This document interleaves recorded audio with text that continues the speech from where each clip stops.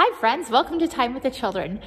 I am in the sanctuary today. It's been a while since we've been in, but I don't know if you can take a look behind me at some of the things we have up, like the Christmas tree and the wreaths.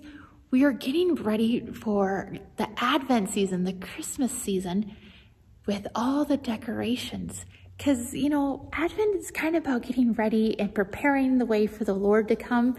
And what we do, because he's not just coming now, but he is coming again. That is something we'll talk about probably later. But today I wanted to show you the Advent wreath. This is the Advent wreath. It sits next to the pulpit, and every Sunday for the next 4 Sundays, we're gonna light the different candles.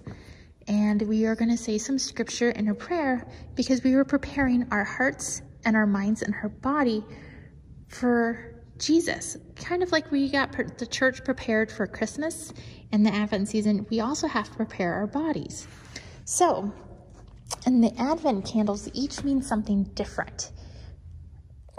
So this Advent season, you might not be able to come here to church to participate in it in person, but you can catch us online, or you can make your own Advent wreath.